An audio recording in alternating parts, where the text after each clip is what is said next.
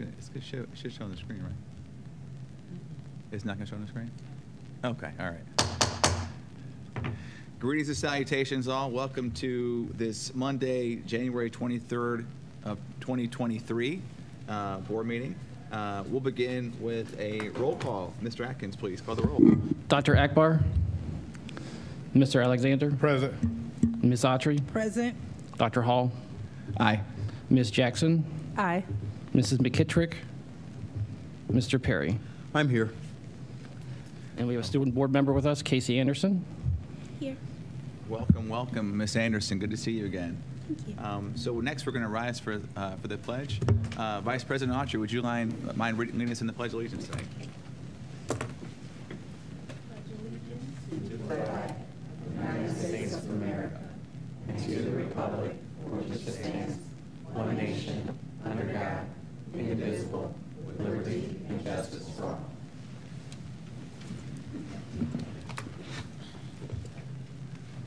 Okay, we will proceed expeditiously to community and school reflections. Who would like to start us off? Ms. Jackson. Thank you, Mr. President. Since we last met, I had the pleasure of visiting Bookto Middle as well as Bookto the high school officially, and it was really a pleasure to see school in session. I've been throughout the cluster multiple times this year, but what I was really pleased about is because I got there during transition time. And so the transitioning was happening, and all the teachers on the floor were at their doors.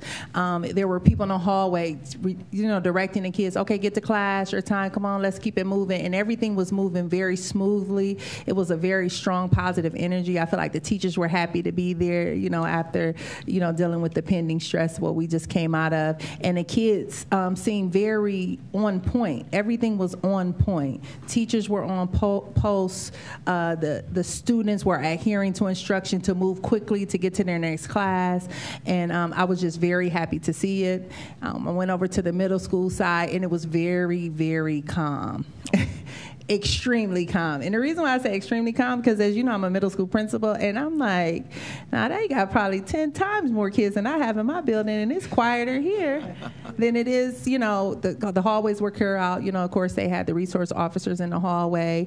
Everyone was very nice to greet me, and the couple students that I did meet, they seemed excited about being at school. It was just very pleasant. I was very happy to be in the atmosphere, given certain reports we may receive, to see students and teachers connecting, being engaged with each other, and being respectable to each other. I later talked to Ms. Beecher, the building campus principal, and it was a delightful experience. So that's my reflection. Thank you, ma'am. Other reflections? Ms. Vice President. Thank you so much, Mr. President. So since we last met, I had the pleasure of attending just this past Friday the graduation of the 2023 AAA winter graduating class. There were 13 students who graduated. It was so nice to see those families. They actually kind of packed out that auditorium at Firestone to have just 13 graduates. So the families were very excited and proud, as they should be. I just wanted to thank the building principal, Ms. Pelota, and the academy principal, Ms. Raznick, and the entire staff for all of their hard work over there at AAA. And so while I was there was a basketball game going, so I couldn't help but stop to see Firestone and East playing boys basketball. And, I focus on sports a lot because I think that's one of our highlights in this district, to see families come out, communities come out and support these young people. It was nice to see all of the athletes, including the cheerleaders, stand in unity at half court. They had a little issue with the national anthem, but it was still nice to see those folks stand in unity together. And congratulations to East for winning that game. Also, since we last met, I was able to stop by and see girls basketball, not to discriminate, Ellet versus Bookto at Ellet. Again, seeing those families coming out celebrating together with the community and staff and coaches. Congratulations to those teams, and congratulations to Ellet for having such a good season so far. Also, since we last met, I was able to witness the Bookto ROTC present the colors for the investiture of Judge Connie Hightower, which is my sorority sister. And so it was just nice to see our young ROTC, who we've seen here many times at our meeting. Was able to attend the Ward 5 meeting, which is our east side of Akron. They had a lot of resources there. The ADM board was there. We had the CEO, Toka Watson. She has a sober house for women who need it. She also has a leadership academy for young students for after-school programming. So it was nice to talk with her. I made sure she was connected with Project Rise. And so I was able to share just some of our safety updates. There was a lot of engagement going on. People want to get involved. They want to know how they can help. You know, and the quickest way for most people to help is to build relationships with your principals, with your teachers. There were folks who didn't have students, but I believe we're all part of the village. So I just encourage folks to check in with their respective schools to see what the needs are at each building. I would be remiss if I didn't mention my attendance at the Bookto PTA meeting. And so that was very well attended. And once again, there's lots of folks who are engaged, who want to help, who want to support. And once again, I strongly encourage someone to step up and take over the presidency once and for all over there. But, you know, I don't mind it because I believe in the mission. And so it was just nice to see that. And then lastly, I just wanted to share out that the partnership with Stark State, that presentation was really nice. I was honored to be there. And thanks again to Stark State for just, you know, believing in our students and investing in this district. So congratulations to all involved who put that together. And that's it. Roger that. Thank you. Yes. Ms. Jackson.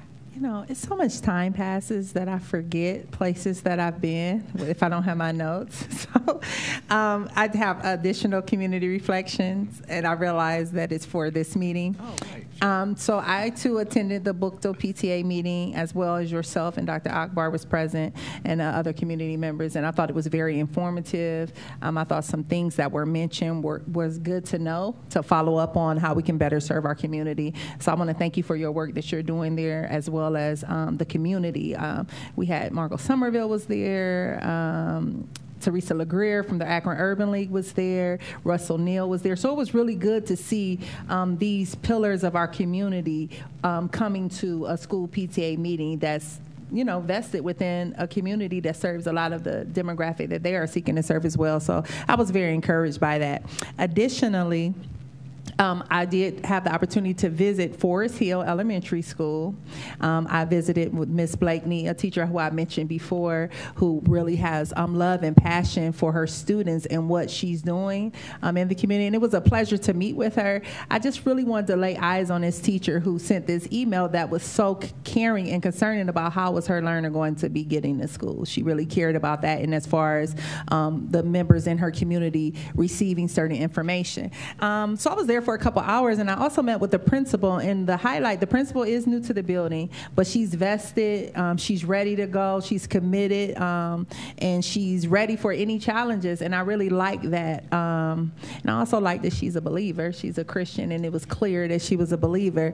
But the great part was that day was the first day of their school liaison, that they met their school liaison. And so the same questions and concerns that she had originally, Ms. Blakeney had for us as a board. I want to thank Stan C. Sykes and all those who work with making sure that we have liaisons in these buildings, because all the questions were answered. I got an email this week from Ms. Blakeney, like, you know, just thanking us and just so excited because their school liaison, who they just got, has taken care of so many of the things that she was emailing us about for her learners. So just great job, all of you who work to make sure that we have people in our buildings to help serve our students. It is making a difference, and we are impacting eternity because we're impacting their lives right now. So I want to just thank you all for all the work that you do, because that was a pleasant visit as well. Thank you, Doctor. Thank you, Ms. Jackson. Are there any other community reflections? Yeah, please, Ms. Jackson. Mr. Alexander. Yes, thank you. I got invited to North High School, my alma mater, and it was nice to be able to go back to be part of a assembly that they had for the students there. Again, we're talking about athletes, and it was really nice because there were two things that are going on. North has really never had much of a soccer team for years and years and years. And they have a great soccer team. They won the City Series championship. They have some great players. There's a ton of these young men who are playing soccer. And it's just amazing to see the melting pot of all these kids and how they relate together. It was really, really nice. And also, the first female tennis team to win from North High School. All females, these young ladies.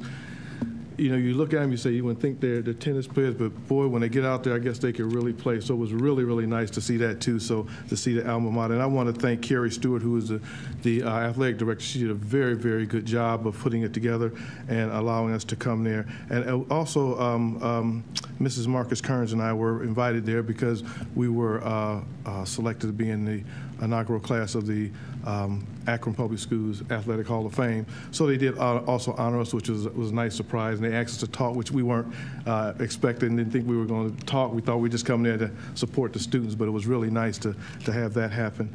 And also, my junior board member, I call him, Abigail Kearns is not here, and I want her to get well. I know she's sick, so I want to tell her to get well soon and that we do miss her. Thank you. Thank you, Mr. Alexander. Other community reflections? Sure, I'll add a couple comments in. Thanks for asking. Thank you. All right. So just a couple of notes. So yes, the book deal PTA meeting that Ms. Autry led. First, I mean, kudos to you, Ms. Autry. You know, your presence and organization and keeping people on time and on task, I thought was exemplary, especially in the face of having a who's who at that event. I mean, all the folks that were there. You know, I think Ms. Jackson mentioned all those dignitaries who were there and present. And for me, one of the things that really jumped out was the willingness of parents to own. You know, when maybe their children are not perfect, but still are involved in coming to a PTA meeting to say, hey, listen, my child's not perfect, but I'm still here and I'm still engaged and I'm on my child. I just want you all to know that. You know, so I thought that was really one of the highlights of the meeting as well. And I was really just thoroughly pleased with the level of engagement and passion that you saw. And I think there was a person from another cluster that came there and was talking about how they wish that they had that kind of PTA in their cluster. And I think they were asking questions, I think of Ms. West, who was also there, you know, about how do we take what's here in the Bookdale cluster and create that in other clusters as well. So I think that's really a testimony to all of your hard work. You know, and so I just want to make sure that we're recognizing the role that you've played and helping to build and maintain and a really solid, you know, organization in the Bookdale cluster. So thank you for that.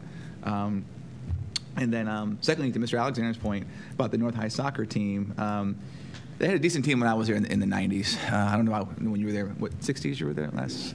Early 60s. Oh, early. Okay, gotcha. I was there just after you left. Right. So we kid because we love here, right? We kid because we love. So there was an article in the Beacon about them maybe a year or two ago as they were just getting close and ramping up to that.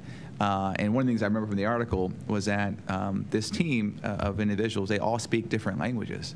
And so getting them to like be online on the field, it was amazing how they kind of crafted their own language for being on the soccer field, you know. And so I thought that was pretty spectacular.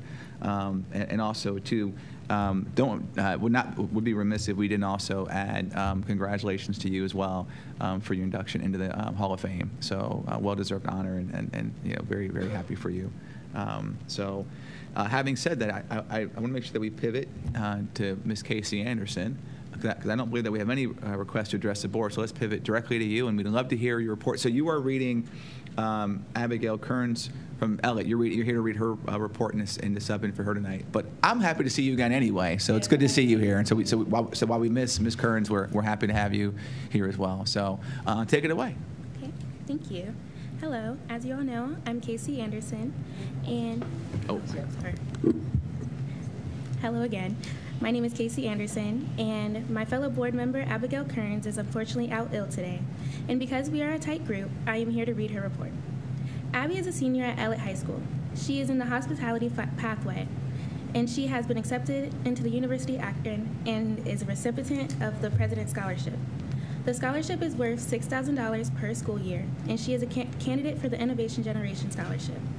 She wants everyone to know that her bachelor's degree costs nothing. This is her third and final year serving as a student board member. Being a board member has definitely made it a lot easier for her to talk in public, and it has made it easier for her to talk to people above her.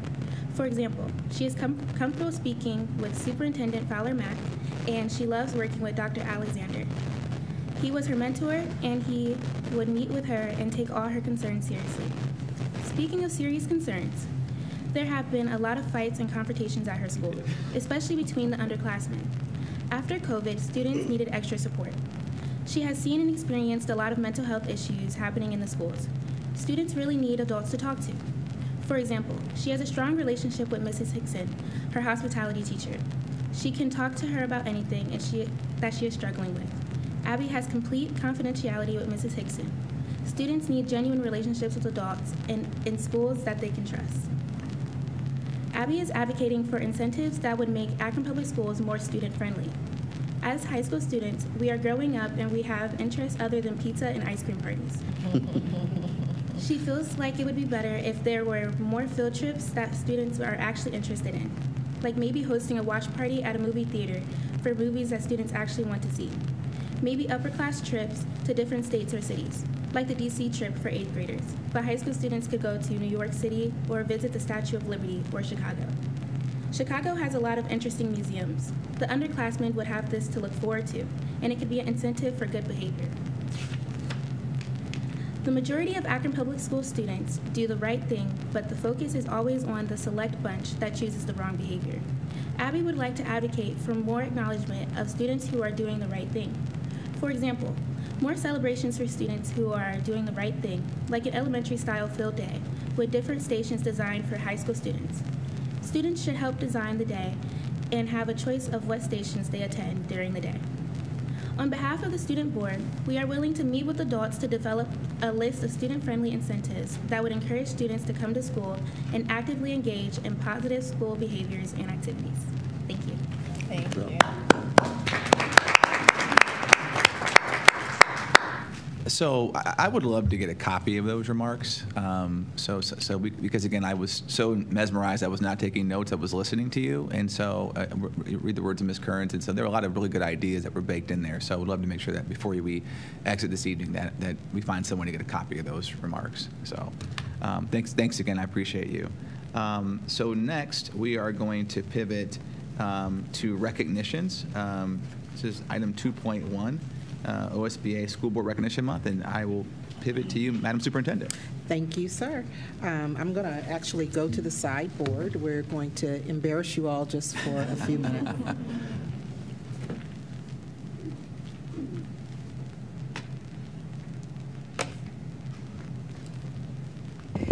Thank you. And for our board members and for members who were able to be here in person, we do hope that as you walked in, you were warmly greeted by our students who were able, their likenesses were able to join us, because there was a personalized shout out for each of you, because January is a special month for board members across the state of Ohio, as it is the month that we recognize the important role that board members play in schools and in communities.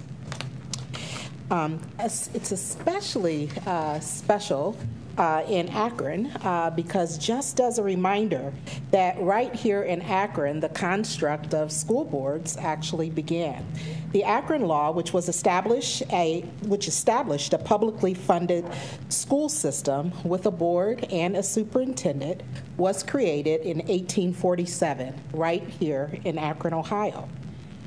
In 2022, 175 years had passed where serving students in Akron through good times and challenging times was what boards did.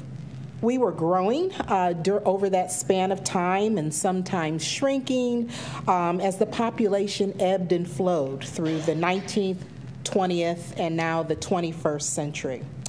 From a time in the 19th century when Board of Education added manual training classes for boys, and domestic science actually was, of course, added for girls to learn how to be wives and mothers, to today when boys and girls study such things as robotics, artificial intelligences, are also able to express their creative arts and participate in many different types of sports. Akron, through its board guidance, has made sure that its students have had really steady experiences.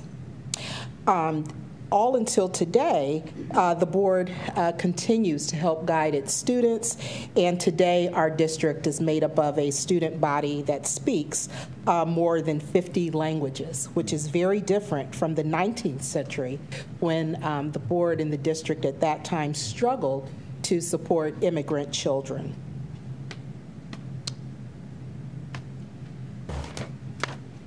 The board has also managed over the years its footprint. And so just as an example, in a short period of time, the board guided the building of Henry, Howe, some of these buildings might sound familiar, Allen, Leggett, Grace, Bryan School, Miller, Fraunfelter, Finley, and Portage Path, all in almost just a 20-year period of time. And so really managing that footprint has been a part of what has always been done. Our school board is one of 700 such boards across the state. School board members are elected members of communities they serve. They give voice to help shape a successful tomorrow for scholars, supporting staff, and in the community at large. To show our appreciation today, we asked some of our amazing and talented artists under the direction of their teachers at Firestone, Jennings, Miller South, to create their board portraits of each of you. So each one of them took on a board member and created a portrait for you, a keepsake. You will see that these works of art that are in front of you are amazing. Each art teacher and artist selected the materials to use in the portrait, from charcoal pencil to watercolor to acrylic paints to colored pencils and colored chalk. So each one chose a different medium, and each scholar chose the style of their portrait to create. I think you'll agree when we say that not only did they do a great job, they also really used their creativity, which they were encouraged to do. So we had some other examples where they were superheroes, or some of them had color contrast, things of that nature. But on the back of your portrait, you can see the school that did it. And I know, Mr. Alexander, you already asked that you want the scholar's name because you want the scholar to sign off. We'll be sure to have that done. But we thank our current board and really all boards of education for doing the hard work necessary to support high-quality teaching and learning through a lens of equity. To ensure that future students, future scholars that graduate from our schools are well-rounded, thoughtful, bright leaders and citizens of tomorrow, that in essence they will be prepared to play it back and to make sure that their APS experience counts greatly. So thank you to our board members. For those of you who are assembled, if you join me in applauding our board members on their appreciation.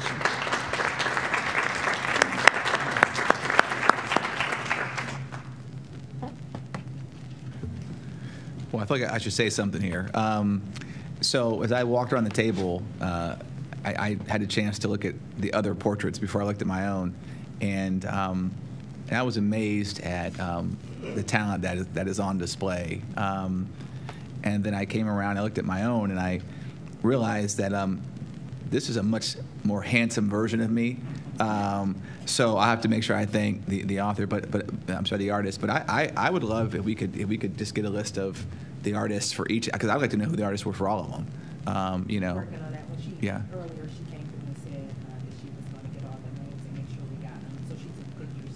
So. Okay, roger that. And you know, and so I know mine is from Jennings, and when I looked at mine in particular, I had assumed that these were like high school juniors and seniors in the arts, and this has to be someone who's in junior high because it says Jennings. I apologize, I can't read the student's name on here, but again, want to make sure I get it so I can send them a personal note, and would love to send all of these artists a personal note, and would love to meet them too, maybe at a follow-up board meeting. It'd be great if we could have them come in, and we could take pictures with the artist and us in our portrait. I think that would be a really nice touch. So Ms. Ryman, I will prevail upon you to please remind me to ask about this again. So again, these were lovely and so appreciated. So I don't know if anybody else has any reflections on theirs. Yes, Ms. Jackson. Superintendent, I would just like to thank you and your whole team for your thoughtfulness time and time again for board appreciation and the things that you do for us. It was a pleasant surprise to walk through the doors and to see how everything was laid out. It was like, wait a minute, hi, Ms. Jackson, hi, Ms. Autry, and I'm like, hi, to the cardboard fixtures, right? But it's just, this is what it's all about, because for me personally, that's why I became a school board member, because it was about the children.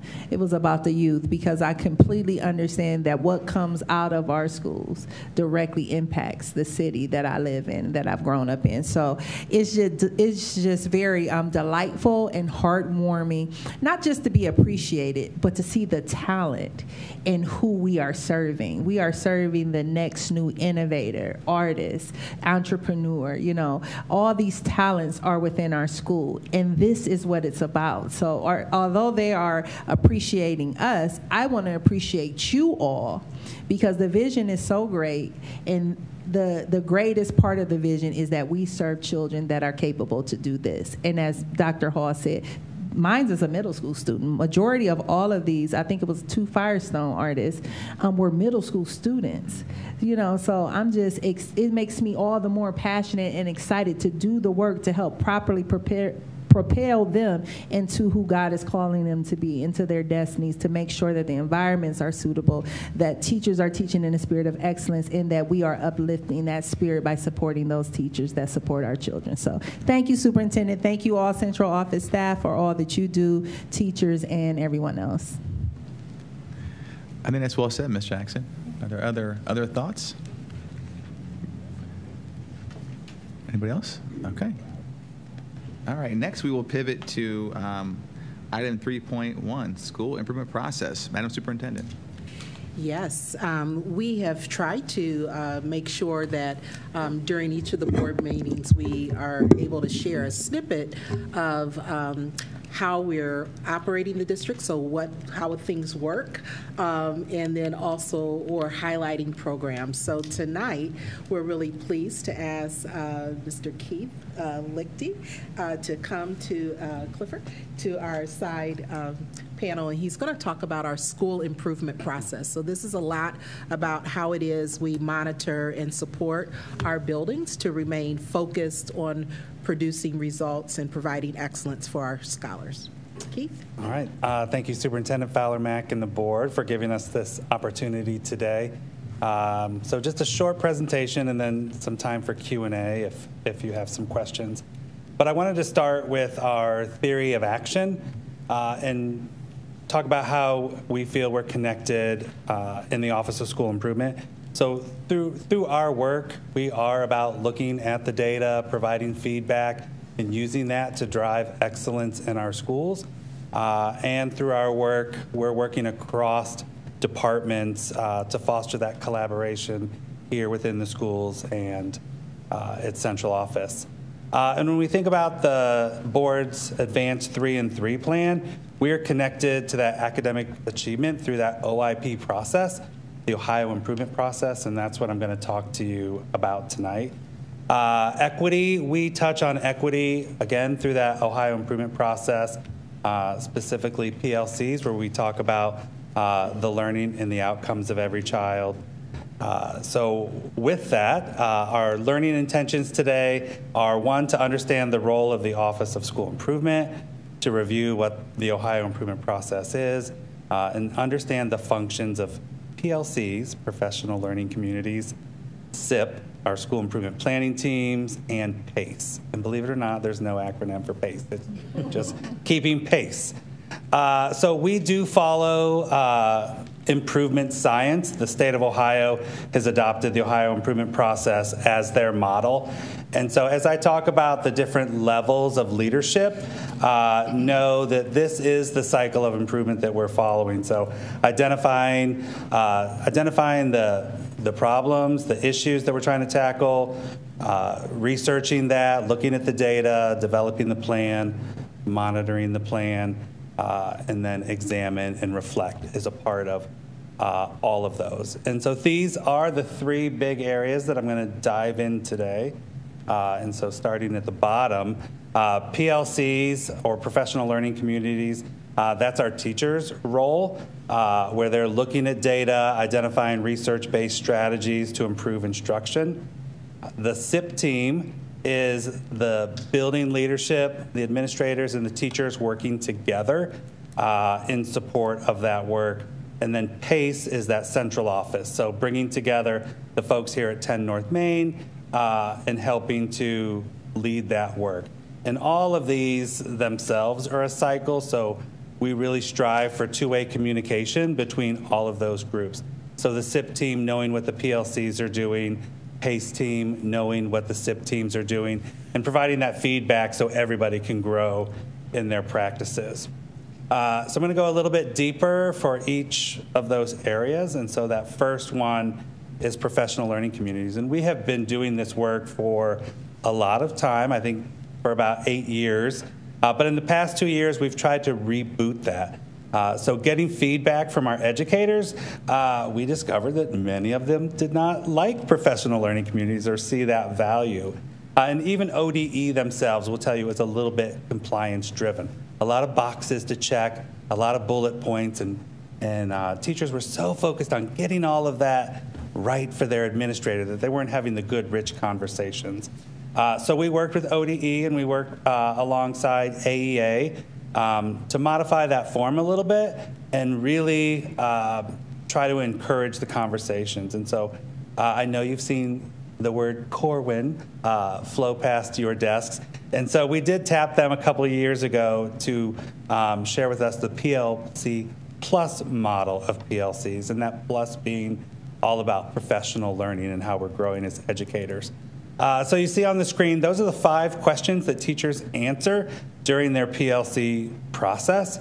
And just to break that down a little bit more, that where are we going? That's teachers really identifying those Ohio State standards and what is it that every student needs to learn. The where are we now, that's digging into the data, whether it's classroom assessments, OSTs, iReady data, knowing where every student is so we have a starting place. The how we move learning forward, that's the plus piece, where teachers are coming together, they're identifying the research-based strategies that they want to try to employ in their classrooms.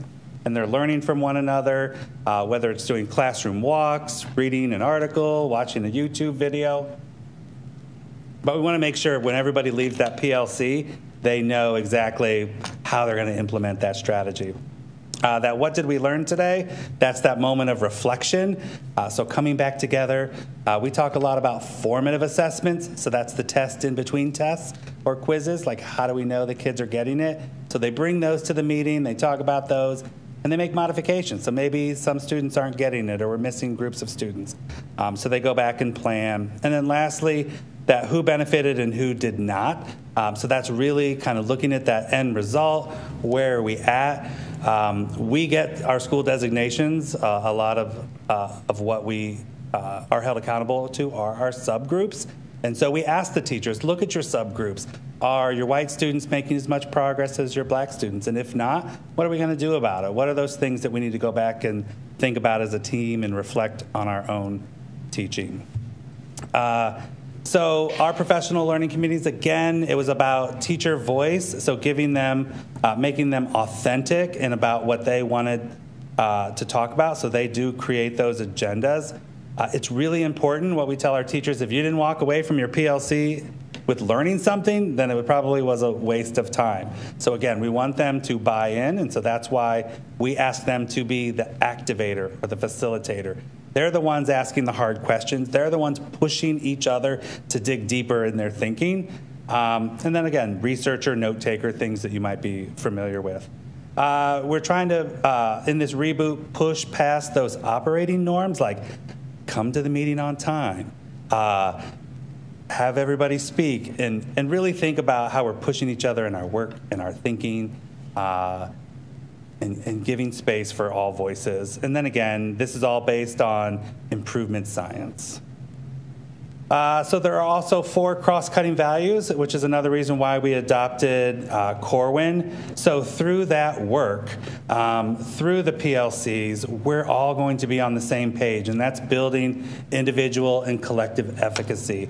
And we know that there's a lot of research behind moving students when we have collective efficacy.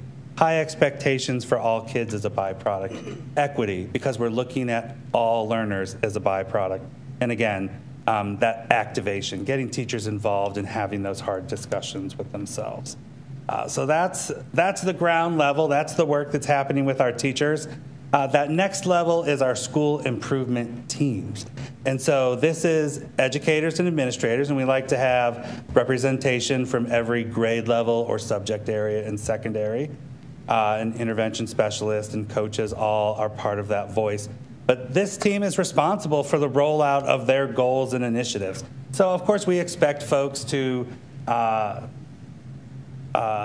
roll out, the reading adoption, the math adoption. There are district initiatives, but there's other things that our school improvement teams take on as a team to say, we're going to roll out the adoption better if we do this. And so that's their work. And we have a 3-year plan we file with the state, and we monitor that here. We focus on 4 areas. The state has 8 buckets. We focus on 4: academics, climate, family, community engagement, and graduation. And so that's the data we collect, the action steps we create, and we monitor. They're also charged with aligning their resources. So Title I is a big budget. We're about $18 million of federal funds to support supplemental education. And so the teams do some site-based management there. And again, as I mentioned, they roll out those initiatives. Our SIP teams meet 1 to 2 times a month. If they're a focus school or a priority school, they're meeting twice a month. And so that's an investment of our teachers. That shows true leadership. They're giving up some time after school to come together and tackle the needs of their building and to be leaders of their grade level. Additionally to those monthly meetings, we pull our SIP teams together during the summer, fall. We're getting ready in a couple weeks to do winter SIP, and then SIP closeout is our end of the year activity. And then, of course, instructional improvement days is another opportunity for the teams to get together, to dig into their data, and monitor their action steps. So, as I mentioned, some of the things that they do is manage their budgets. Through this whole process, know that we are rich in data. We are looking at the state standards. We're looking at the state assessments. We're looking at our district assessments to identify the needs that guides our work. And then SIP teams are asked to, put the money next to the strategy. So what are those contracts that we need? What are those supplemental teachers that we need? What grade levels? And so they're putting their money in things like staffing, professional development, and supplies to support the work. And so that third group is PACE. One of my favorite. So this is our district leadership team. It's made up of 10 North Main. And And we use data to drive our decision making and to help push learning and the work forward in the district. It is about accountability and support is what we say. 50% accountability, 50% support. And so with that, we do have a robust team. You can see on the screen, we have our principal supervisors. They're our leads, and they play a big role in that accountability because they're sitting there with their principals.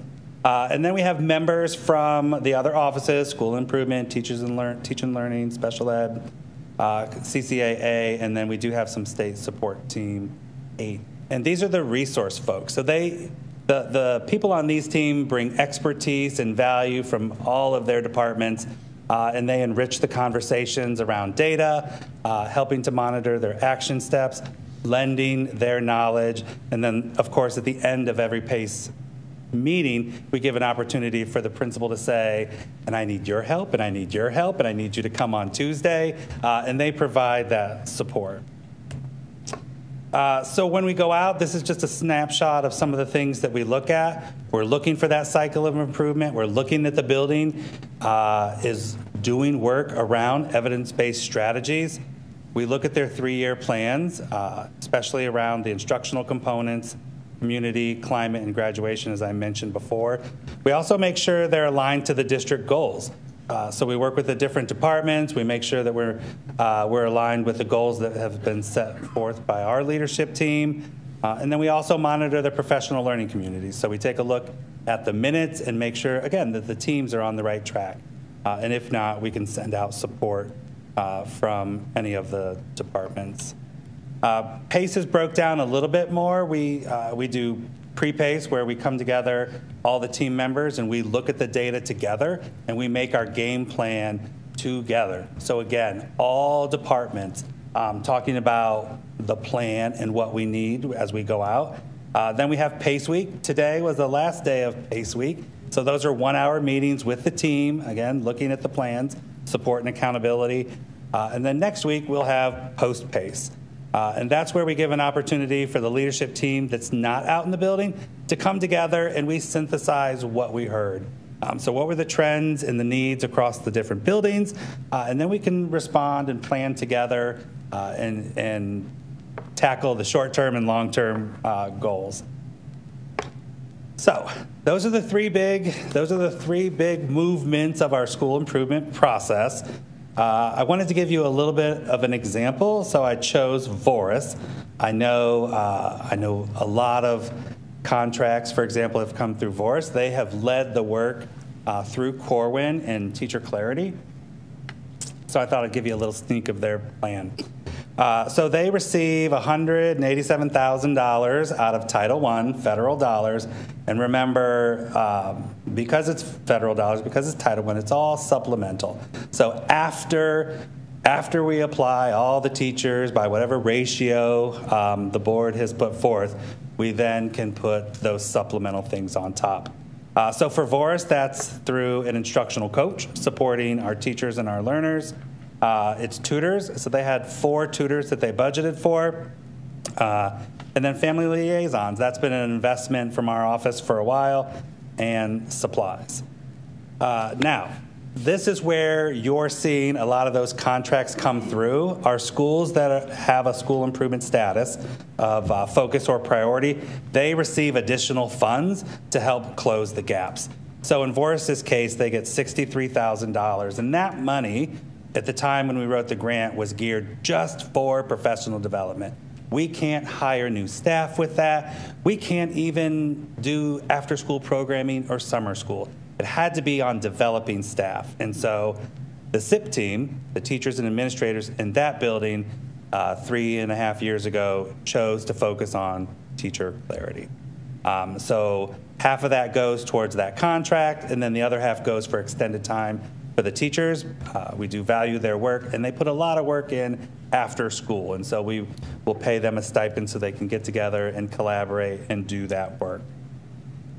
Here's just a little snippet of their 3-year plan. So in alignment with our district goal of increasing 8 points in our performance index, they're working to get that performance index to 81.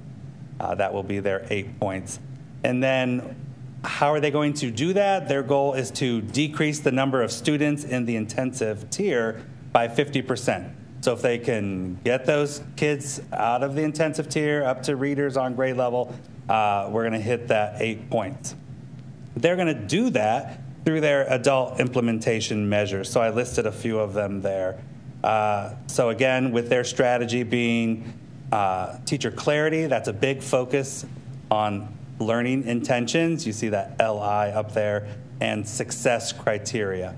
So learning intentions means the teachers being very clear about what it is that they expect students to know and learn and do. And that success criteria is the students and the teachers understanding what that looks like. So what does it look like when we get it right? And they're moving, you've seen that Corwin contract come back a few times because now they're moving into their third phase, which is assessment-capable learners. That means that the students, kindergarten, first, second, they can look at a piece of work and know what success looks like. That kindergartner can tell you, if I do A, B, and C, I will have mastered that content. And they're also working towards being able to give that feedback to their colleagues. So imagine a little kindergartner telling their friend, well, if you do this, this, and this, you're going to get it right. So it's pretty cool stuff. And so if we have these large investments like Corwin, we want to make sure that people are doing the work that they set out to do. So in this example, I should probably have mentioned, when we go to PACE, we're always looking at the evidence and analysis. What are you doing? Is it working? And so for them, this is just a sample of their walkthrough form that they're using. So there's 5 things around teacher clarity that they look for, and they rate every classroom, and this is just for administration, like we don't share everybody else's results, but they aggregate that all together, bring it back, and they might say to the SIP team, well, 60% of our teachers are doing learning intentions and success criteria. What are we going to do about those teachers that aren't quite there yet? And that team begins to build that support. What does that look like? More professional development, send the coach in, mentoring from somebody down here. So with that, is it working? So I pulled some current data, and I would have to say, yes, it is working at Voris. So remember, they're trying to decrease that intensive tier by 50%. We're halfway through the year, and you can see in reading, they have increased the number of students on level. So that means they're no longer intensive and targeted by 21%. So we would want to see, 25% if they were halfway through the year. So now only 5% of the students at Voris are 2 or more grade levels below. This is the kind of work that's going to get them out of their designation.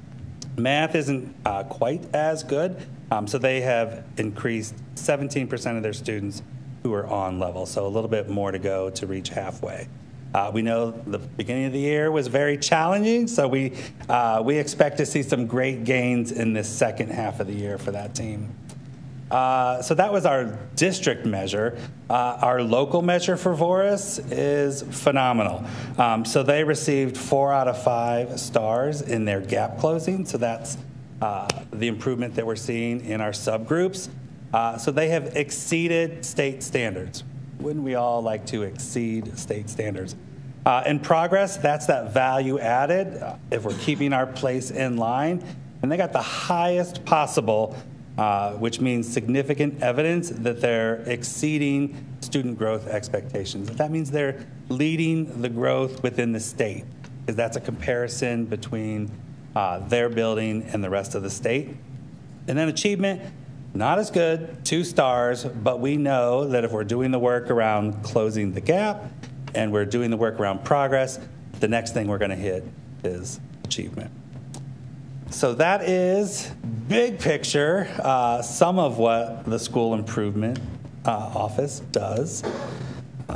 If there's time for questions, I can field any questions. I think we have time for questions, Mr. Clifford. So do have a question. Ms. Jackson. What is sorry, just speaking as they tell me every week. What is measured? How are we measuring achievement? Because if I'm looking, if you can go back to that slide.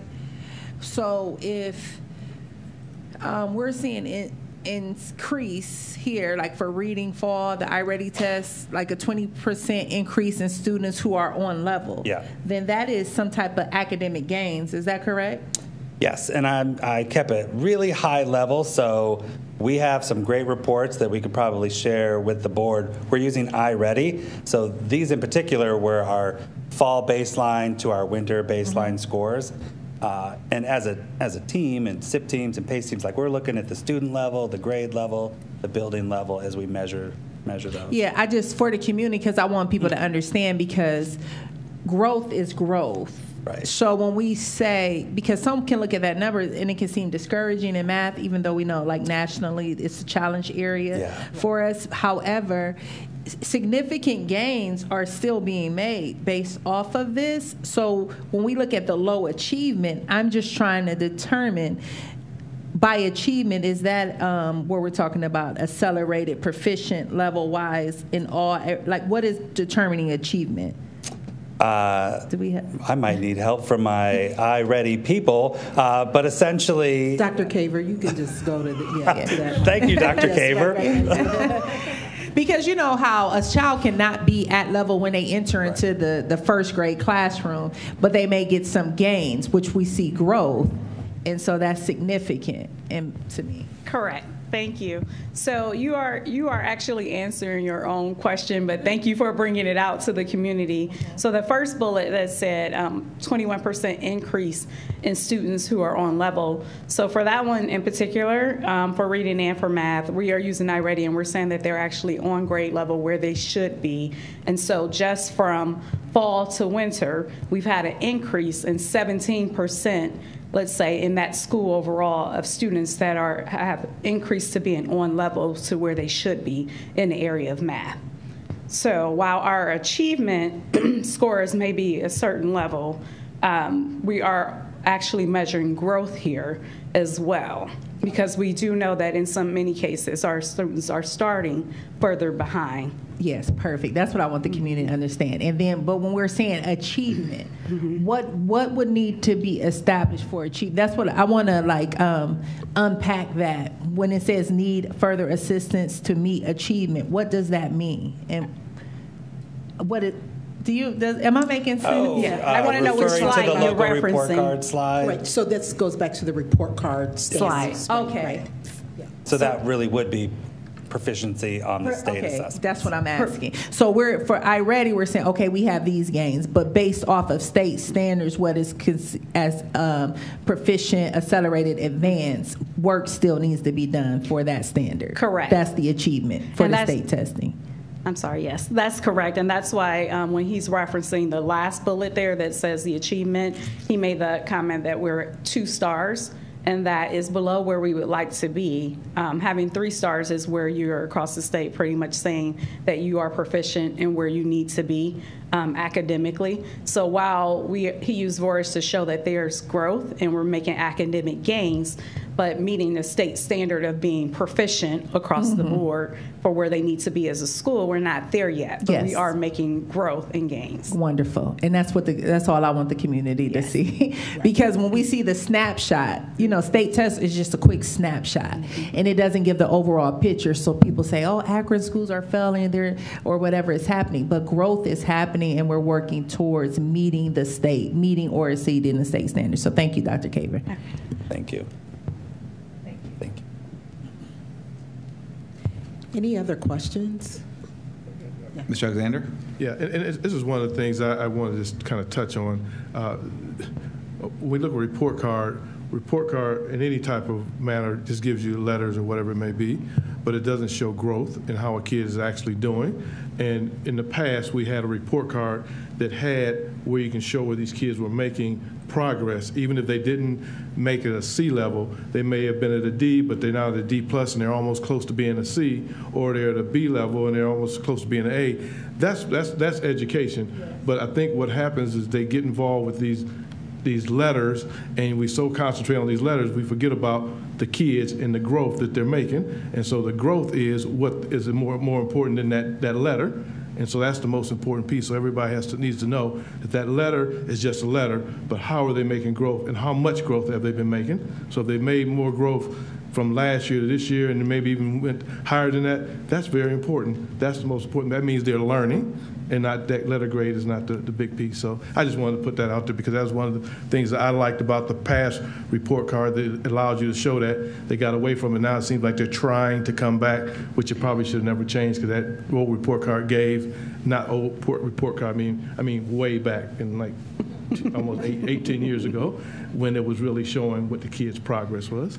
I'm sorry, thank you. Thank you for pointing that out. And just, to link it back here, the whole process of monitoring, supporting, working with, our educators, both the principal and teachers at the building level, to select additional materials and strategies. That's what this whole process is about. So it's about ensuring that ongoing growth by making sure that the system is focused in ways that it can continue to support the work that's happening in buildings and ultimately in classrooms.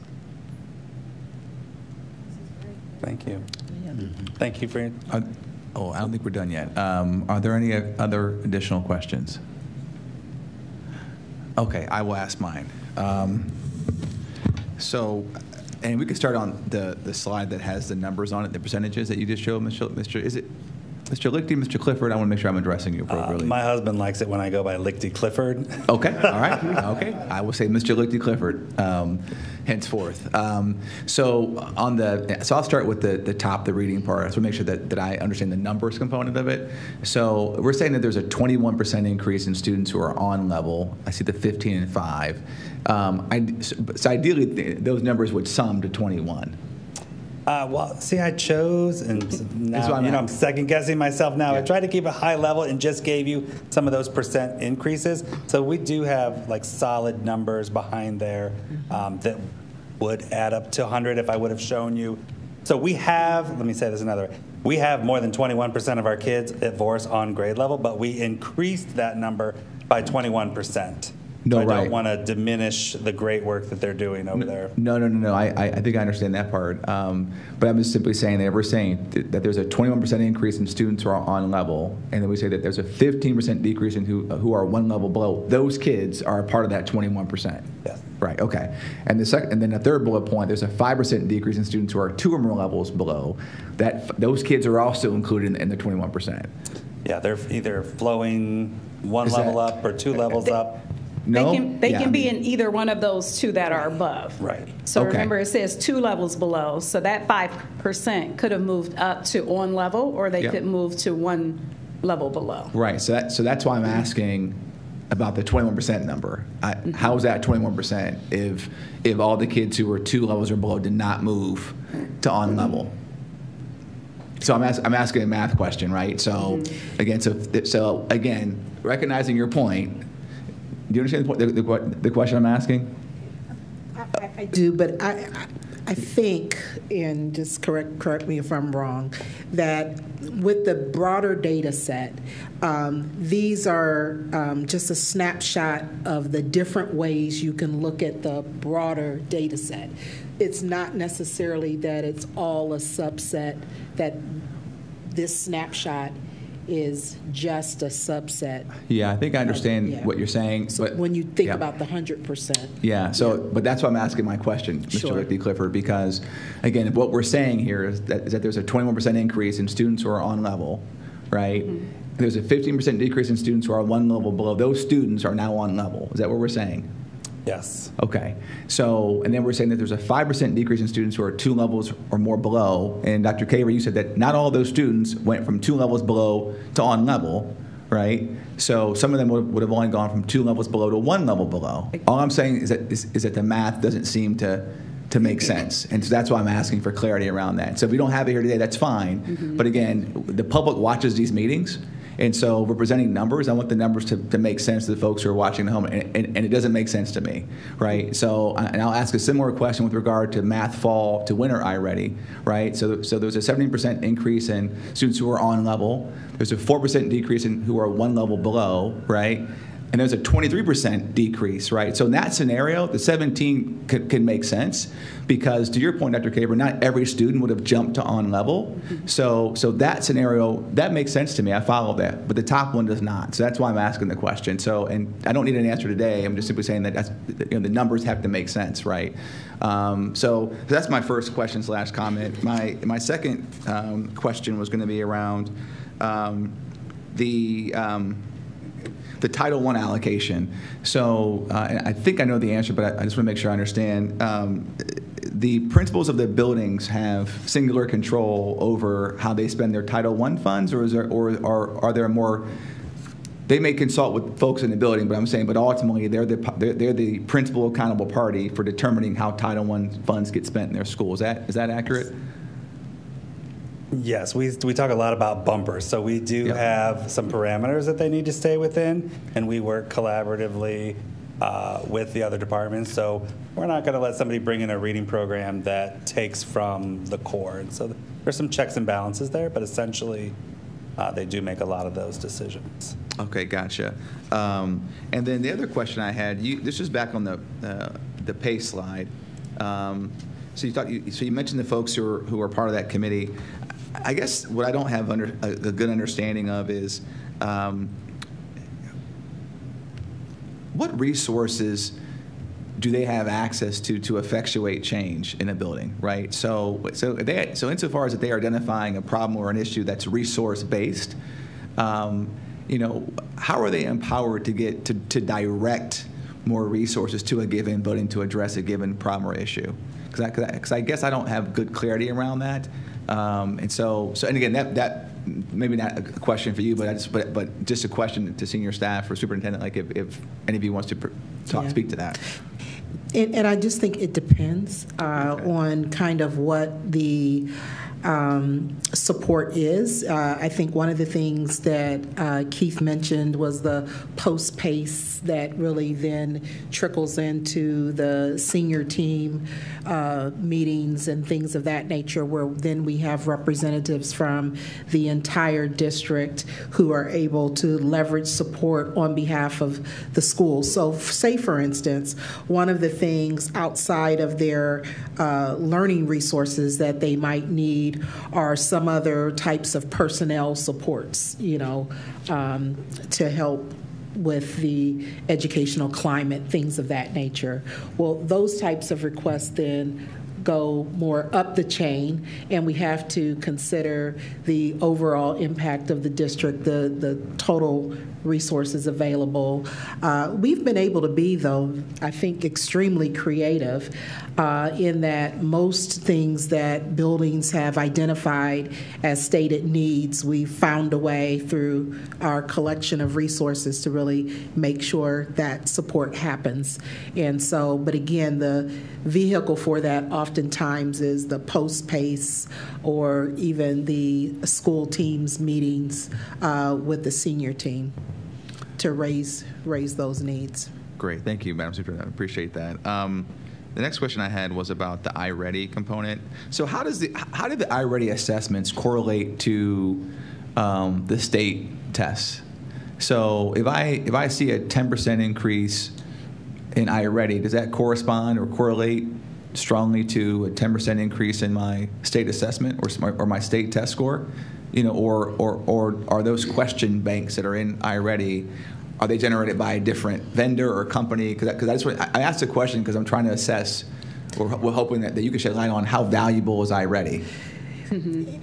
So we are, it's a national norm test, and it is not produced by the same vendor as our state assessments. Yep. They do go through, just like many other vendor assessments, some type of national norming to determine with our state, even within state norming as well, the predictability on our Ohio State test. Mm-hmm. So iReady does have inside of it where it'll tell us, give us a prediction as to how our scholars will perform on the assessment.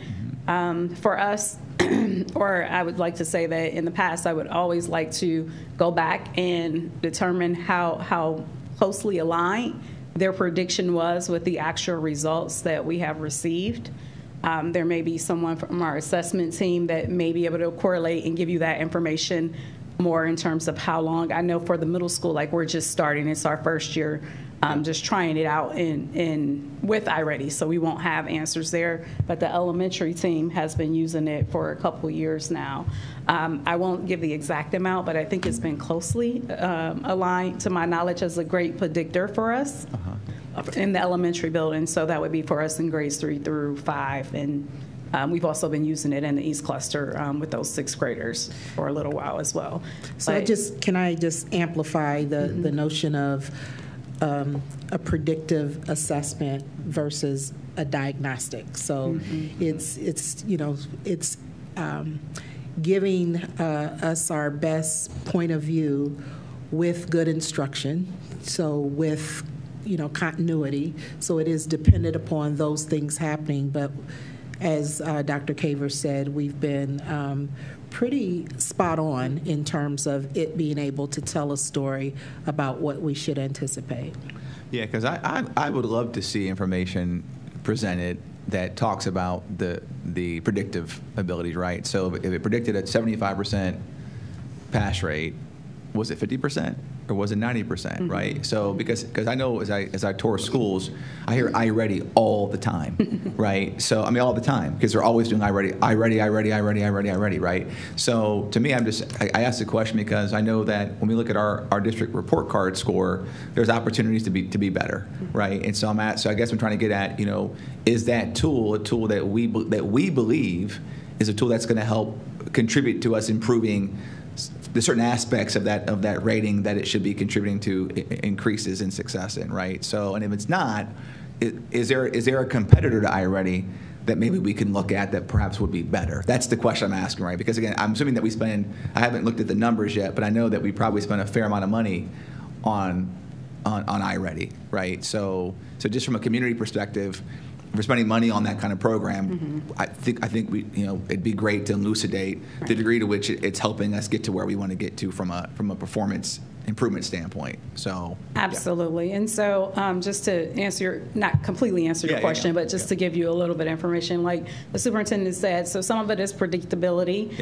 It also has been interrupted, with COVID and things like that. So the last couple of years, comparing exactly the outcomes that we are getting, we know that there are other factors that have interrupted our learning as well. So this year will be a better year for us to judge and evaluate that as well. I just want to make sure I declare that.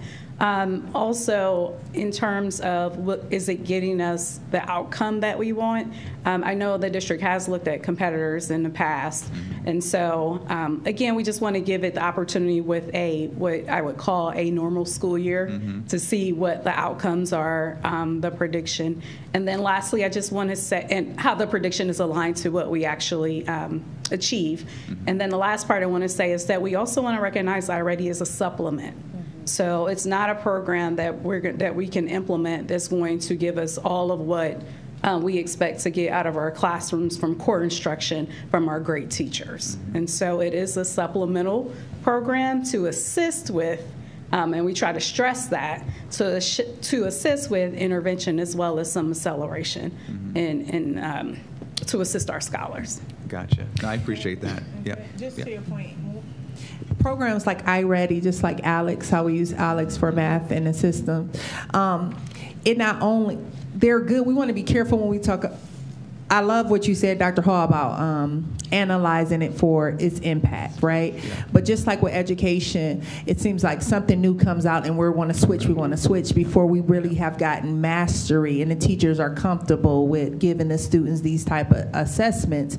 And things like Alex and iReady, they perform a certain diagnostic measure because it lets you know where that child is performing in areas that they need improvement in, which to Dr. Caver's point, helps to serve as a supplement for the teacher to be able to inform parents that may want to work with students, the tutors, and also for the teacher themselves to know certain specific students, areas, and group the students even.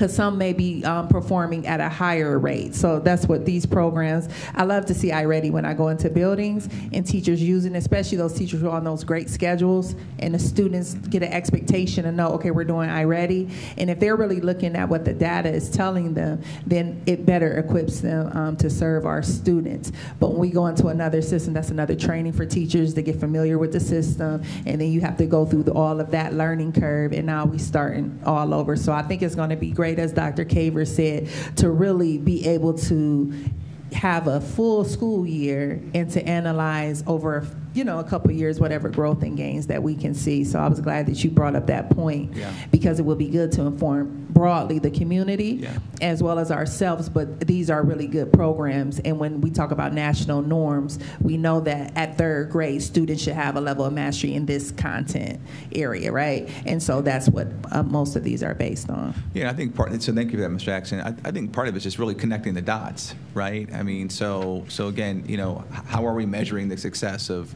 iReady in our schools? Is it just an increase in the state assessment? Are there other KPIs that you're using to assess, you know, or to evaluate its overall effect, right? And so that's really the thrust of the question I'm asking, right? And not asking for an answer right now in this moment, right? But again, but that's, so first off, this was a great intro presentation, right, to establish a framework and to give the board an idea about the vocabulary and what is PACE, what is SIP, things like that. So I think it's very encouraging, very educational. So I think the next question is, yes. Really quick, just to add on to that. Do you want to go to the mic so folks can hear you? Okay. Conversation. No, you're good. Presentation. You're good. iReady is one of the state-approved assessments for an alternative for grade 3. Yep. And so that's really helpful for us, but also that individual pathway that Dr. Caver's talking about in addition to the instruction. So it does align with that third grade guarantee promotional criteria, which is nice. Okay. Yeah. Fantastic. I was also going to just add that as we continue to evaluate this notion of what's working, the instruction, things of that nature is one aspect of it. We do have other supports that we're pleased here in Akron are in place to support students. So one of the things that we took advantage of with our ESSER funds that is highly promoted at the federal and state level is this notion of high dosage tutoring. So to make sure that, again, for students whose learning was interrupted, that they can have more repetitions and better supports. We have a robust high dosage tutoring program as well. So along with watching growth in the broad sense, we're watching growth as it relates to smaller groups of children. So with certain types of performance. So again, we talked about those students who are a few levels below. And so we're watching them as well for the impact of these other supports to make sure that they are growing. So learning is complex. It's also a beautiful art, and we're fortunate to have an array of supports and programs and practices, and it's why all of those levels of collaboration and communication continue to be so vital. And if I may add to, I'm sorry, this is my sweet spot, but also when we talk about our report cards and what they reflect, it's very important that we know that we have some students that come into the kindergarten program with parents that are reading at first grade level, some that didn't read anything and didn't go to a preschool program. So a teacher is getting the gambit, right? And so now they have to become masters of differentiated teaching, right? And so because of that, regardless of which assessment you use, you're going to have report cards that can reflect poorly, right? And it's not necessarily because of the tools are not effective within a district. It's just we're working 2 years behind because you're coming to kindergarten as a 5-year-old, and if 25-30% of that class is at a 3-year-old level, like a preschool level, you see the work? Well, I think that's where this slide right here that's up is important, right? Because students may come in at different levels, but the degree to which we can work with them to get them on level, or to decrease the number of kids who are not on level. I mean, that's where the measurement, I think, becomes really valuable, right? Because to your point, I think we can all accept in the room that our students come to us from different pathways, right? You know, and that's why I think to Mr. Alexander's point, the growth piece. Now, in the new report card, the achievement category is the one that's supposed to be measuring growth. Am I? So actually, let me rephrase that. Where is growth measured in the current report card? The progress component. The progress component. Okay. Gotcha. Okay. And that was on the other slide. Yep. It's measured in two areas: gap closing, and then also but the biggest one is progress. And I just want to point out, in Boris' case, they got the highest amount of stars, which is 5 stars, in the area of progress. So that's the example that that Keith was trying to point out, and then also combining that with what we see happening as we're measuring along the way with some of the growth using the iReady data. Yeah. So I got 2 questions left. I'm asking my share and Dr. Akbar's and Ms. McKittrick's share of questions tonight. So my penultimate question was going to be around PACE. So how do we evaluate the effectiveness of PACE? How do we evaluate the effectiveness of PACE? Well, I asked because I looked at the list of folks you have on the team, and they're all, from my standpoint, those are all district rock stars. Right. I mean, so how do we evaluate how effective that rock band is in what they're trying to do? So one thing that we do have for every group, whether it's PLC, SIP, or PACE, because again, we're following the Ohio improvement process, but we call it different things. So other schools might call it a district focus team or a district leadership team. And there are rubrics and a continuum where we do self-reflect and say, well, here's where we are in our own leadership in those different roles. So that's one way that we would measure our effectiveness. I don't know, Dr. Caver, if you want to also talk about post-PACE as a way of assessing some degree of effectiveness with that. And then when I even do the superintendent's report, I'll also speak, because we're right at that time of year where we've had some step back to kind of look at our processes. And this past Friday, we had the step back as well to evaluate the support schools are receiving through our structure of having a schools division with principal supervisors, and to really talk through what evidence that we're seeing that is making a difference. So there are built-in ways in which we're trying to evaluate our practice through things observed, and then we also take responsibility and accountability for achievement as well. So that whole continuum theory of change, the responsibility for achievement doesn't just rest with teachers. It comes all the way up through the organization, that each of us feels responsible and accountable for our students achieving at the building level. But Dr. Caver? I think that you and Keith put it together beautifully. There are 2 ways, like he said, there is a rubric that we have even from the state in terms of evaluating how is your BLT or your PLC working, and in our case, our DLT or PACE also, so we can use that rubric to kind of evaluate ourselves and try to make improvements. But ultimately, the other measure is just what the superintendent just stated, and that is that we want to see the growth, we want to see the achievement, we want to see the things at every level, all the way through the central office level. So I'll add the post-PACE part we had added this year. So we had pre-PACE, we came up with a game plan in the past, and then we went out to the buildings and we actually had PACE week. And so this year we've added post-PACE, and it was now that you've gone out into the land and actually experienced and had those conversations, we have communication as a 2-way street. So now we come back to post-PACE to see what are the things at this level that you've discovered while you were actually there, boots on the ground, that need to be addressed, that we can offer support, that we can implement in our theory of action, so that if we do this, the principals can do that, which means that the teachers can do this, and then ultimately that our students achieve. So at the end, the ultimate measure is, are our schools improving? Yeah, and I think so I think that's well said. Let me draw a comparison that I think will illustrate what I'm driving at with the questions I'm asking. Right. So in healthcare, we look at readmission rates. So Ms. Autry, I think you get this too, right? So patient is discharged from the hospital. We want to see what percentage of patients are readmitted in 30 days. The higher, if that number is high, that's not good, right?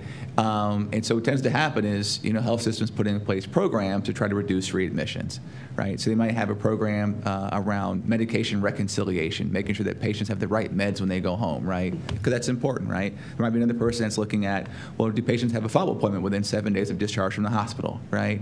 Another intervention might be, oh, well, now we have a care management program that's addressing things. So the question becomes is, the hard part is now, when I see my readmission rate decrease, how do I know which program had the impact on that, right? Because I'm making funding decisions, right, with regard to each of those different pathways I talked about. So when I ask about PACE, for example, and I'm thinking about, oh, well, we say the ultimate outcome is student success, right? Well, that's great, but there's a lot of things that we think, a lot of programs we have in place that we believe are contributing to that, right? How good are we at distinguishing and discerning between the disparate programs we have in place and how they impact student outcomes, right? So that's what I'm driving at. Mm-hmm. Not asking for that answer today, but as we're thinking about the plethora of programs that we have in place, trying to figure out how we discern between them all, I think is important because they may all be helping, but helping in different ways. So one program may increase, in my healthcare analogy,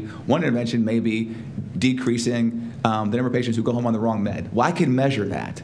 And I know that contributes to decreasing a readmission rate. So, whereas one might be, well, I saw that there was a 40% increase in patients that made it to the follow-up appointment on time within 7 days. Okay, but again, I'm measuring that, right? So that's what I'm saying before. I want to understand, how do we discern between programs and how they contribute ultimately to student outcomes and success. And that's where I'm driving at with the questions that I'm trying to get at tonight. So, and then my last question, I promised you I had a penultimate question. But my last question.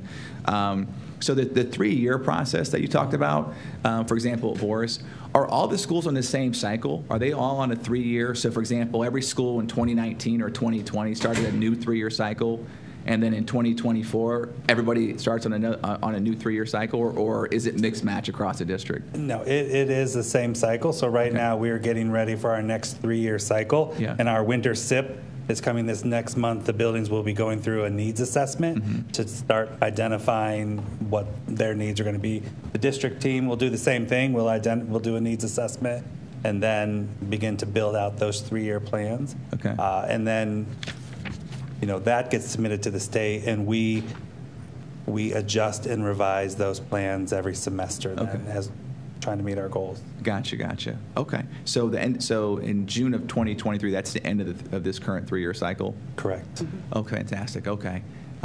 So looking forward. Yeah. As long as we can all stay healthy. Yeah. So you can't tell the true picture because of those years they were missing. Yeah. Usually you can take the 3 years worth of data, you can be able to do what you're asking because you can show the trend, but now it's off. It's going to be skewed because it's not, all things weren't constant. So hopefully, to your point though, but hopefully the year 3, this year, you see it jump, right? Yeah.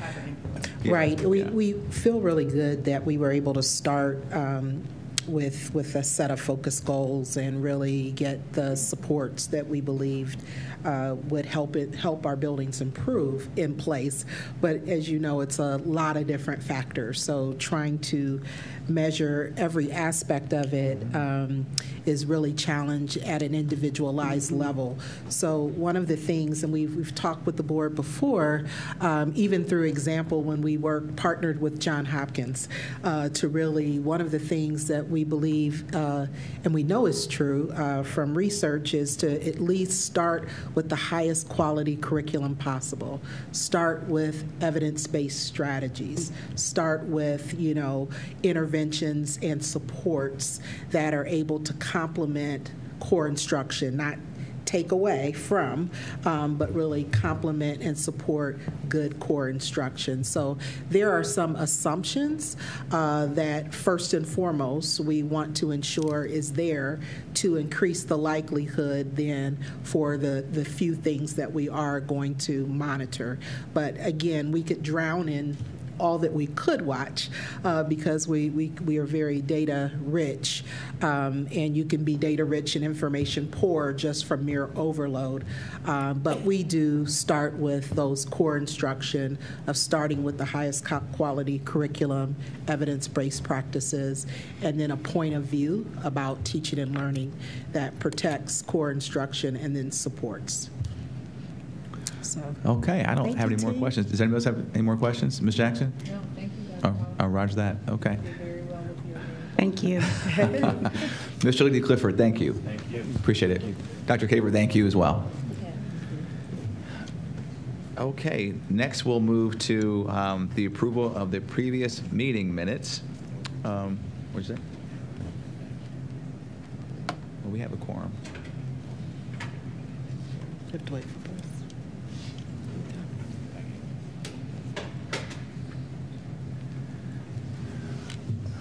Okay, so moving on to approval of the previous meeting minutes. Is there a motion to approve the meetings? I'm sorry, I so to approve move. the minutes. It's been moved by Mr. Perry, Second. seconded by Mr. Alexander. Any discussion? Roll call, please. Mr. Alexander, Yes. Ms. Autry, Yes. Mr. Perry, Yes. Dr. Hall, Aye. Ms. Jackson. Aye. Okay, motion carries. Next, we'll move to item 5 through 16, personal recommendations. Madam Superintendent. Sure. I wish to recommend approval of the personnel recommendations presented in categories 5 through 16, please. Is there a motion to approve? I so move to approve. It's been moved by Mr. Perry. Is there a second? Second. Seconded by Mr. Alexander. Any discussion? Roll call, please, Mr. Atkins. Ms. Jackson, Aye. Mr. Alexander, Yes. Ms. Autry, Abstain from 7.2, yes on the rest. Mr. Perry, Yes. Dr. Hall. I, too, will abstain from 7.2, but yes on the rest.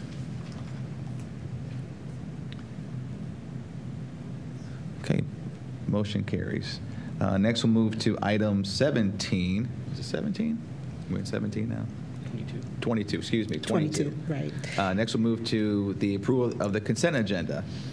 Surely, and I wish to recommend approval of that resolution and motions presented in category 21. All of that is in proper format, and I wish to ask for approval, please. Okay, is there a motion to approve? I so move. Okay, it's been moved by Mr. Perry. Is there a second? Second. Seconded by Ms. Vice President Autry. Any discussion? Yes. Ms. Autry? I just wanted to acknowledge our continued donations that we receive from individuals as well as organizations, ranging from uniforms, gifts for this recent holiday season, and then also Project Rise. Also wanted to acknowledge the grants embedded within this from the Martha Holden Jennings Foundation, 2 different grants. One, I believe, is supporting a robotics tournament for which we have 50 teams, I believe. And then also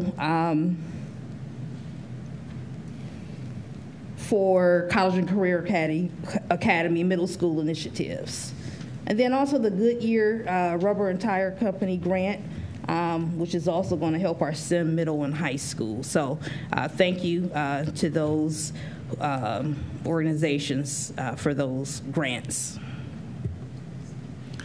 I think that's well said. Ms. Vice President, are there any other discussion? Okay, roll call, please, Mr. Atkins. Mrs. Autry, Yes. Mr. Perry, Yes. Dr. Hall, Aye. Ms. Jackson, Aye. Mr. Alexander. Yes. Okay, the motion carries. Next, we move to item 23, Business Affairs Recommendations. Madam Superintendent. Sure, and I wish to recommend approval of the business affairs recommendations in category 23. Is there a motion? So moved. Okay, so moved by Ms. Autry, second?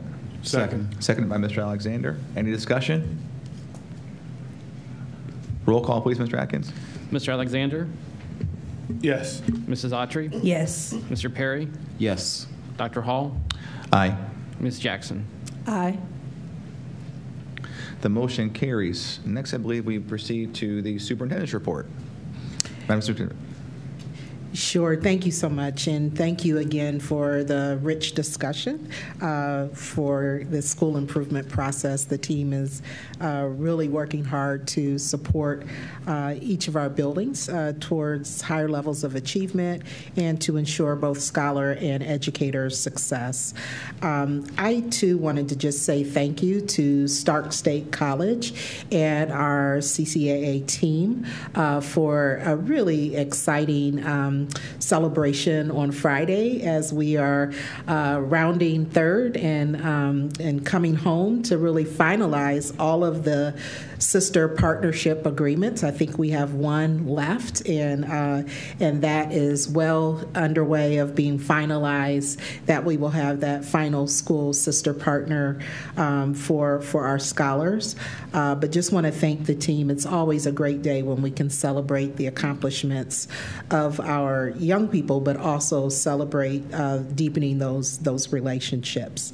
As well, this week, in terms of persons who are in the community who really want to more actively engage with the district around supporting our scholars, myself and Dr. Akbar had the opportunity to be at the NAACP meeting last week, and really many of the different organizations are asking questions of how can I help, and we've been talking with them a lot about the presence, and having persons be visibly present, especially we're focusing on our middles, and so our middle schools and some of our high schools could really use mentors or persons to come in, have lunch with our young men especially. So there are some exciting things to come, but do want to just raise the fact that the NAACP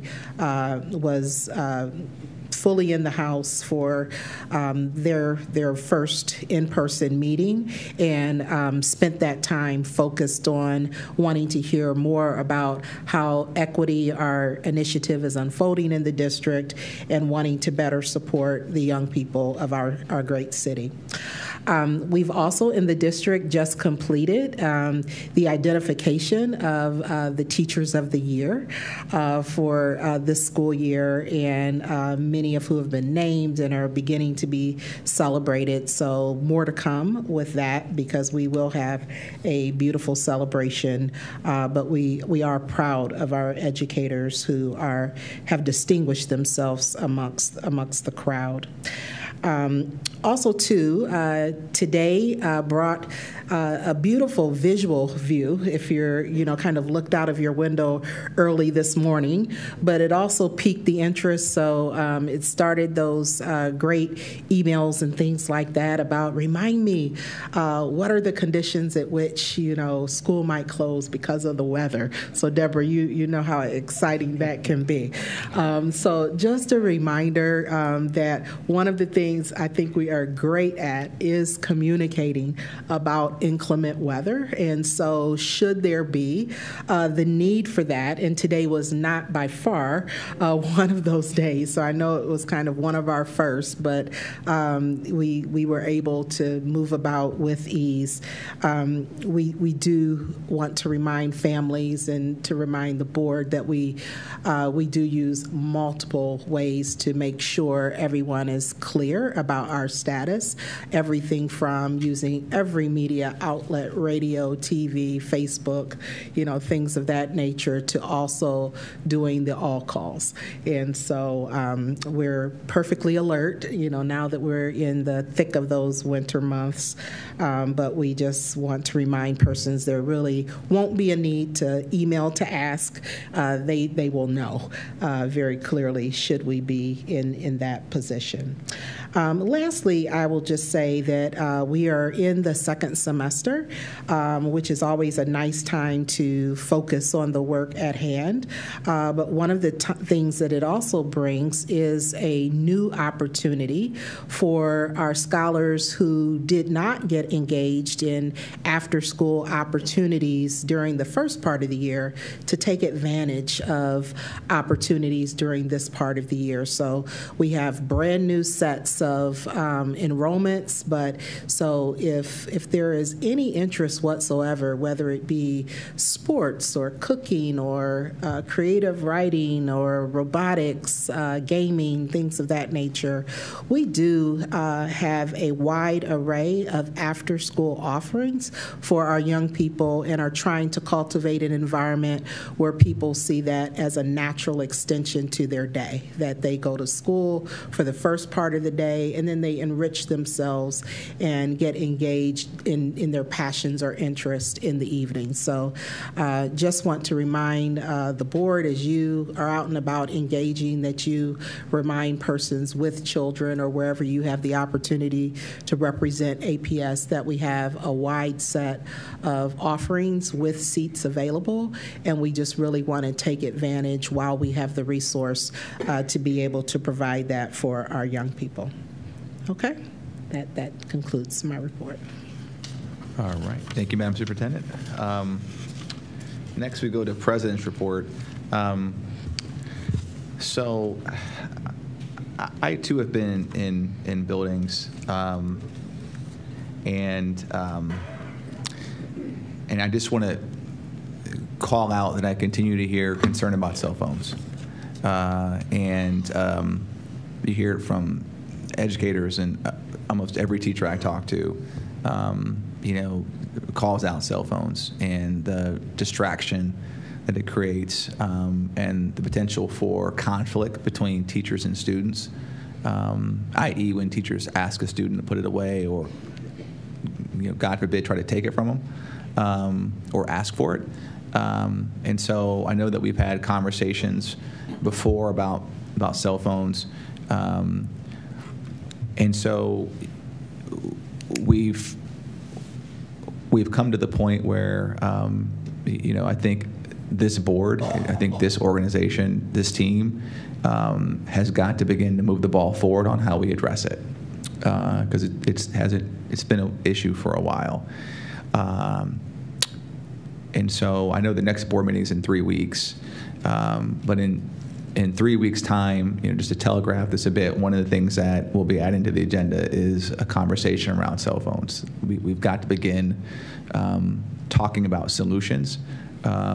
I know we have a board policy around cell phones. I'll ask that committee also review that particular policy and have some commentary ready for the next board meeting, because again, we've got to have a conversation about that.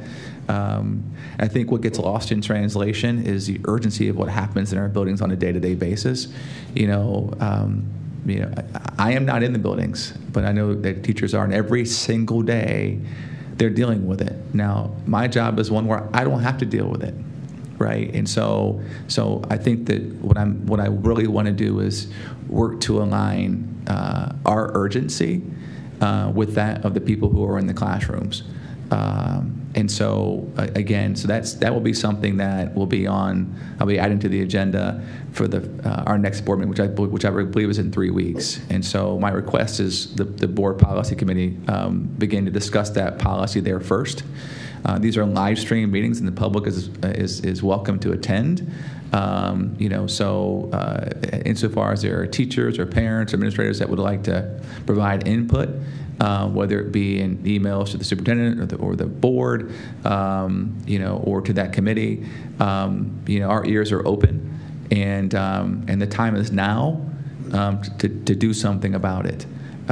So that's my first comment.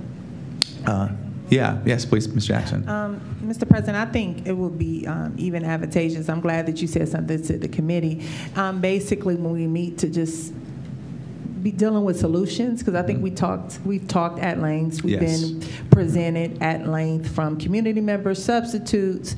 I have emails full of suggestions from people about things that they think could help. So that's the conversation as far as what are recommendations, and then superintendent, what is really applicable within the classroom? What can we actually do to correct the problem? I think because I don't know necessarily that we even need a meeting to talk at length about cell phones being a problem. I think that's been clearly identified.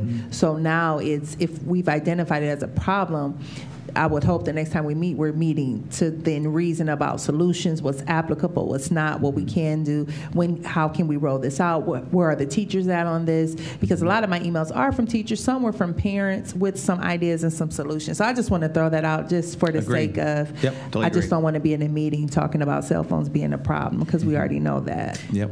Timing's Alexander? great too. So the team will be able to share those recommendations. And in fact, as we speak, we have a team who is traveling to another district along with the president of AEA to look at options that are being used in other places and things of that nature. So there's quite a bit of gathering of ideas in addition to stronger enforcement of the cell phone policies that have been in place. So there are what other ideas or strategies might be used. So there are a number that have been identified. Yeah, and I think there are tools that we can use to help make the policy more enforceable, right? I mean, so it's not just as simple as asking a teacher or saying to a teacher, do your job, enforce the policy, take the phone from the kid. That's just not, I think we all know that's not realistic, and so thinking about what kinds of tools we can create to help assist people in being able to enforce a policy, and I know I've had talks with a couple of you on this topic. The policies that currently is written, honestly, it's not a poorly written policy. I think it's fairly well written as a policy. It could probably use some tweaks and some updating, but it's a policy that really is. The policy is not the problem, I don't think. But again, insofar as we can work through that process, to make improvements to that policy, I think that's where that conversation is important. I'm sorry, Ms. Vice President. Thank you. I just wanted to mention, and I think you already did, I want to make sure that teachers are looking to their peers for solutions. Through my hundreds and probably thousands of hours of volunteer service in the buildings, I've witnessed and seen teachers with successful ways of dealing with the cell phone in their classroom. So for those of you who might be listening, send us those ideas. I'm going to also say that I would challenge anybody in this room to say that we're not all addicted to cell phones. I'm going to say that. There's other countries who already have rehab facilities for stuff like that. We're behind. Yep. So just remember, whatever we're going to try to decide for our students, That's right. this is a issue in the country. And so I just also wanted to say, again, we have some things in place that are successful already. Let's lean on that. And hugely, we need to be considerate of these families are the ones who buy these cell phones for their students and pay for these plans. They definitely have to be at the forefront of whatever we decide. We can sit around this table all day long and decide what we think is best. But, parents, families have their various reasons for their students having these cell phones. Some of those reasons are because of certain climate issues in the buildings, and they want to be able to feel safe. So have to include families in these conversations because they're paying these bills. So I just wanted to add that. Thank you. Mr. Perry. Yeah, just a brief word on this issue. I mean, actually, I want to give a shout out to Mr. Murs at Litchfield, one of my seventh graders' teachers. He challenged him this past week to give up his cell phone for a day, and it worked apparently. So I figured out to do that around the house because he did it the entire day, and he had no phone at school, and I was so proud of him. So shout out to Mr. Murs at Litchfield for sure. Thank you, Mr. Perry. Mr. Alexander, sure. Yep. Okay, thank you. I would encourage all of us too to read the policy, read the administrative guidelines that goes with it. And I want to say it's about policy too. We can develop any policy that we want to develop, but if it's not followed, it's not enforced, it's no good if people aren't following it. I mean, I said this before when the gentleman, Mr. Smith, came and spoke to us about cell phones, that we have a cell phone policy, but what are we doing? Is anybody following that policy?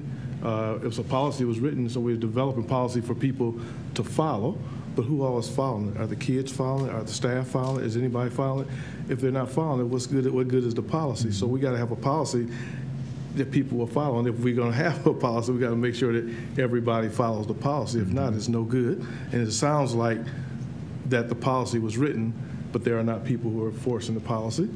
And I've said that before too, that I've been in schools where teachers said to me, I'm glad you said something about a cell phone. And I'm saying to myself, why am I the one who's just walking into a building saying something about the cell phone when it should be those individuals who are in the school? So that's why I want to say, no matter what policy we have, we need to make sure the policy is going to be followed and make sure it's followed, because I think we could build upon the current policy we have. Yeah, it does need to be looked at again, but we need to make sure that when it is put together, that we just say we don't have a policy, but a policy that's enforced. And I keep saying enforce, enforce, enforce, because no policy is worth anything unless it's enforced and it's followed. Thank you. Thank you, Ms. Alexander. Yeah, Ms. Jackson. Thank you for that, Mr. Alexander, because I'm a strong believer in policy driving decisions and supporting decisions made, because when you have a written policy and then you take an action, the policy supports that action, right? So I had a very interesting interaction with a teacher, and she was not being rude. She just really stated the facts. And she said to me simply, Ms. Jackson, have you ever had a student cuss you out for trying to take their cell phone? And I said, well, no, ma'am, I never have. Have you ever had a student like get to where you almost think they may try to jump on you because you say something to them about their cell phone? I said, absolutely not. She said, well, welcome to this world. Because that's what some teachers are experiencing. And so, Ms. Autry, when you talk about to look at their colleagues, you know, relationships vary and they matter. Some teachers, I don't have that problem in my building because I'm at a private Christian school and the standard is the standard. Parents pay for phones or not. I'm taking the phone, a parent has to retrieve it, and if it becomes habitual, your child is suspended. It's real simple, right? For me. But that's been the standard, non-deviated, no interruptions. So now you get into our district, a larger district, where you may be like that. You may adhere to the cell phone policy, so no one would ever try you. You've been at this school for 20 years, and they know no cell phones in your room because you've been consistent. Another teacher may not have those relationships or the confidence to enforce the policy. Yes, the policy is there, but things still happen within that to where if you don't feel safe to approach someone concerning a policy or maybe support it and when you try to enforce that policy, then now we have all these gray areas. Right. So I just want to really mention that when we talk about enforcing policies or even with parents. You know, so just this is something we can go into deeper, but even, you know, I said to someone, and not everyone doesn't have to agree, we all have opinions, right? And I said, well, you know, people had diabetes, people had seizures before there were cell phones, and we've had public schools, right? Because people say, well, my child needs it because there was a time where every child didn't have. So what was the standard operating procedure then? You see, as long as we give excuses and take them, people will lean to them. So I think this is for another, I know, a day and further discussion, but I just couldn't just let that be said like the policy is just not trying to be enforced. It's the climate we're in. If they don't respect their parents in some cases, you think they're going to respect the teacher that asks for a phone? So it's those type of things to consider. And that's why we have to have a policy that people are willing to follow and they don't feel threatened possibly and so forth. So we have to look at those policies because, I mean, every organization that you have policies and they expect them to be followed. You know, we can't go to our jobs and the policy is not being enforced. If it's not enforced, then we'll be called to the administrative office and then something is there. And like you said, when we didn't have cell phones, how do we handle certain situations? So there's a lot of things that need to be, could be discussed, but you know, we do have to come up with a solution because there are some individuals that are afraid to say some things to students, and I can understand that. So we have a lot, some things that not just us as the board, but others too. I mean, we need to bring some teachers in and possibly some community to say, okay, what is going to be the best possible solution? They have a policy that we can follow and people would not be afraid to follow. Madam Please Superintendent. say one final okay. thing. Yes. And so I know everyone giggled in the room when I said addiction, but when you think about drug addiction, when you think about other types of addiction, you see people behave outside of their normal personality. I've seen the meekest and mildest of children turn into the Incredible Hulk if you try to take that phone. And so we have to be prepared because this is a different animal. This is not going to be solved by a simple policy. It's not going to be solved by a simple, well, this is just the way it is. Because you're going to see these behaviors manifest themselves. And there's consequences for behavior. There's absolutely consequences, but when there's an addiction involved, it's not as simple as that, especially when you're dealing with children at a certain developmental level anyway. So this is just an added layer of challenge. So we just need to keep that in mind when we're making these decisions moving forward. Madam Superintendent. I agree. And so I guess one of the things I just wanted to offer was some hope because, in this, we do have a decent policy, so we as a team pulled out the policy the other day and was looking it over, the administrative guidelines, and there might still be some tweaks that need to be made to the policy, but part of what we talked a lot about is to what degree are we consistent. And this is not pointing the finger at anyone, because again, our theory of action says it's all of us that gets things done. So it's really saying collective we, to what degree are we consistent in reinforcing our expectations? To what degree are there ways in which in today's environment, there are ways in which you can use cell phones for good, because there are many computers, too. So it's really thinking through that range, thinking through if we get to this all or nothing, I think we are going to get into a tug of war. But if we really think about how we can invite students to really work with us and, with all of the different roles also playing their part. We arrived at masks. Masks were something that people didn't like. They didn't appreciate it. It made us uncomfortable. But when it mattered, we were able to come together and to ensure safety, and in this regard, to ensure a conducive learning environment. I just think part of the effort has to be how do we come together with families, with our scholars, to really just set a tone for how we need our school buildings to be. So I think there's hope. We've seen it in other places where we've pulled together and sent collective, clear messages. So I think that's well said, Superintendent. And so, that was the most lively President's Report I think we've ever had. I'm saying that it's no longer the President's Report; it's the Board Report. I'm going to change that one.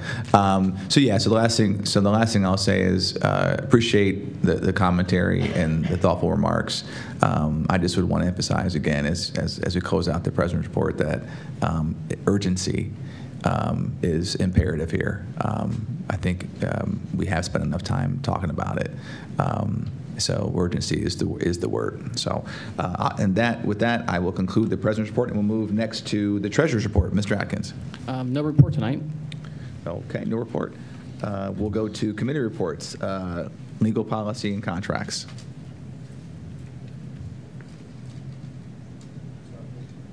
Oh, we are missing two board members. Okay, so we're going to go. I'll speak for Dr. Akbar. No report. We'll go next to Finance Committee. Thank you so much. We will be having our first Finance Committee, I believe, next Monday. So I'm looking forward to that. I'm looking forward to jumping in and addressing the things that we need to address financially in this district. And Levy is part of that. I said I will be keeping that conversation on the forefront because that's a responsible thing to do. Okay. So I look forward to reporting out in the near future. Roger that. Thank you, Ms. Autry. Next, we go to instructional policy and curriculum. I believe that's you, Mr. Alexander. We don't have a report, but we are scheduled to meet on February the 6th. Okay. And equity, I know that board chair is not here. I'm sure that chair is not here, so some no report. I have seen the emails. I know all these meetings are being scheduled, so I'll share that much. Next, we'll move to, is there any new business for the board? No new business. Okay. So we do not need, there is no need to adjourn into executive session, recess into executive session. So I will take a motion for adjournment. I so move. Second. It's been okay. It's been probably moved by Mr. Perry and seconded by Vice President Autry. Is there any discussion? Okay, roll call, please. Mr. Atkins. Ms. Jackson? Aye.